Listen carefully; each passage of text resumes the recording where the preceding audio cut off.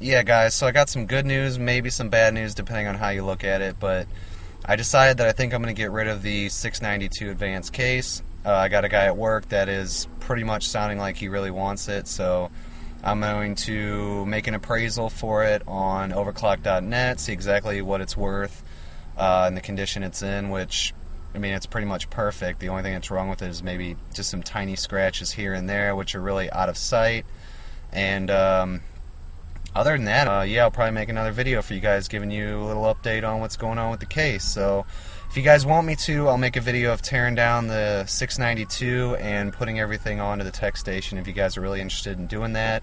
If not, I'll probably just make videos anyway and post them. I'm sure there's a couple people interested in something like that. But yeah, guys, so talk to you guys in a little bit.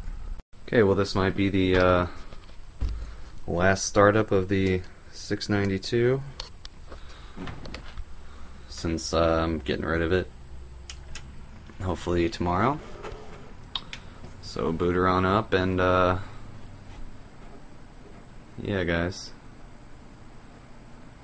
So if you guys are wondering what case I'm getting next or where everything's gonna go, please stay tuned because there will be videos.